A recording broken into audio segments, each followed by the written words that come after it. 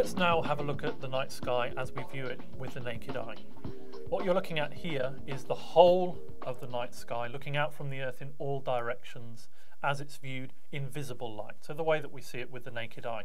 You can see stars, you can see the faint glow of our galaxy, which as we know is actually made up of millions and millions of stars, which your eye can't make out individually. And as we've also learnt, that light has been travelling from those stars, in some cases for a very long time. The nearest stars are a few light years away, so we see them as they would have looked a few years ago. And with your naked eye, you can see stars which are even thousands of light years away. If you know exactly what you're looking for, you can actually see with your naked eye a galaxy which is 2 million light years away. So light really is the cosmic messenger.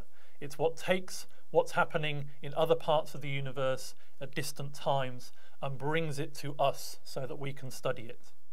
There are limitations to what we can see with visible light though. If you look closely at that image, you'll see that along the centre part of the galaxy, it looks like there's something that's blocking our view. There are actually gas clouds within the Milky Way and dust lanes which obscure our view of certain parts, and so there are parts of the galaxy, including the galactic centre, which are entirely blocked from our view with visible light. So is there any way that we can reveal this hidden universe, hidden from view by these dust lanes?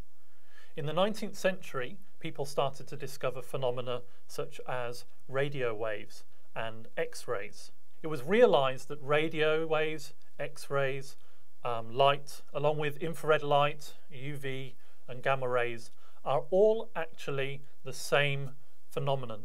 They're all electromagnetic radiation. The only difference between, for example, light and radio waves is the wavelength, the length of those waves. So for example, relative to red light, blue light has a very short wavelength. So even within the visible spectrum, which spans from red to blue, we have a change in wavelength of a factor of about 2. But this is just one tiny part of the electromagnetic spectrum.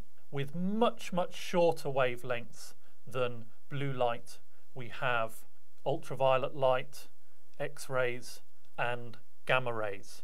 With much longer wavelengths than red light, we have infrared, microwaves and radio waves. So if we restrict our study of the universe to just using optical light, visible light, then there's a whole hidden universe that we're missing out on. Light actually has a very, very short wavelength, very, very short indeed, which means that it's easy to block with dust or something like that.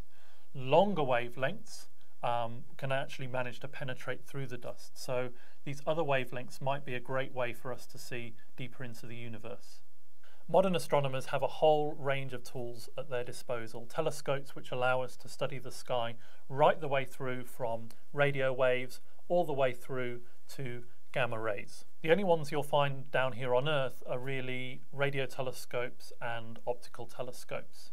At other wavelengths we have trouble with the atmosphere actually being opaque and blocking those signals. So we may build those telescopes up on the top of mountains, or in the case of X-ray telescopes, for instance, we need to put them right above the atmosphere in orbit. And when we look at the sky, for example, using radio waves, we really do get a whole new view of the universe. Not only does it reveal objects that we couldn't see before, such as the galactic centre, which is hidden behind dust lanes, but we can also see whole different classes of objects which simply don't emit light but do emit radio waves.